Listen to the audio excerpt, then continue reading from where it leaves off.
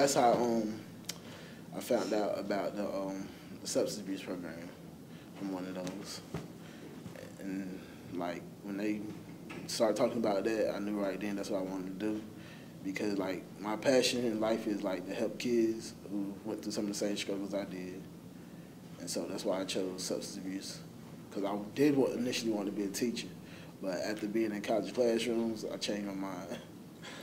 It's a benefit because it would give you a chance to, when you were feeling like you were drained from doing the work that you was doing, it would be more encouragement when you would go to the courageous conversations.